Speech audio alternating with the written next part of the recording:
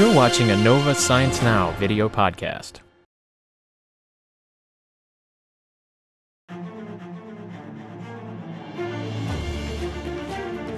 In case you haven't noticed, bugs have been running the world for almost 500 million years. They outnumber us 200 million to 1 and make up over 80% of known species. And yet, we spend over $31 billion a year trying to figure out better ways to kill them. What if one of these tiny pests had something amazing to tell us about physics? And if that's not enough, might inspire a new breed of robotics too. Take a look. Spider-Man may have made one bug famous, but what about this guy? Yeah, they're slow. Okay, really slow. But snails do have some incredible superpowers. Spider-Man has nothing on these snails. MIT graduate student Randy Ewalt is out to discover their secret. Check this out. They can even climb across razor blades. So what's the key to their superpowers? Slime. Slime. That's right. Slime has this very interesting property where it's a solid until you push on it hard enough, and instead of breaking like a typical solid material would, it actually flows. Snail slime is what's called a yield stress fluid.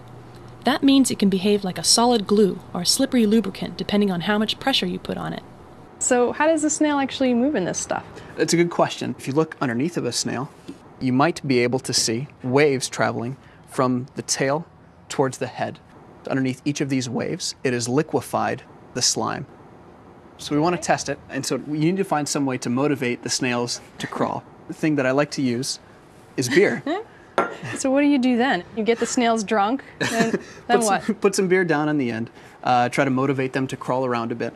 And as they're crawling around, I'll actually go in from behind and scrape up the slime with a razor blade like this. Okay. And when I've collected enough, I'll test it. What Randy's found is that snail slime isn't your mild-mannered kind of matter.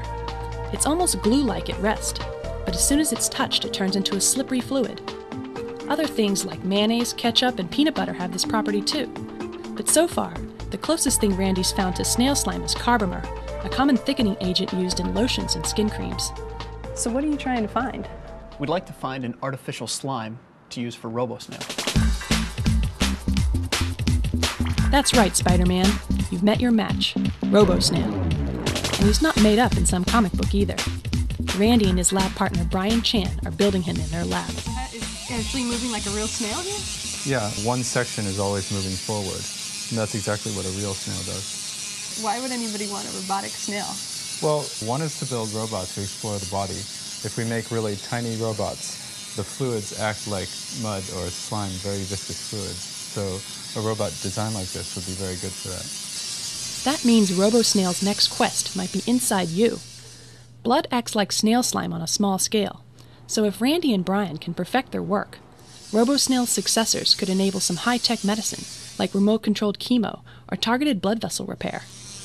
All inspired by nature's slowest little pest. So what if there was some sort of, chemical spill in here? Would you guys end up with super snail powers? Snail man. Snail man. The power of slowness. Not bad for a little guy who's gotten by 500 million years with a single foot. For more fun science stories, visit our website at pbs.org/nova/science now.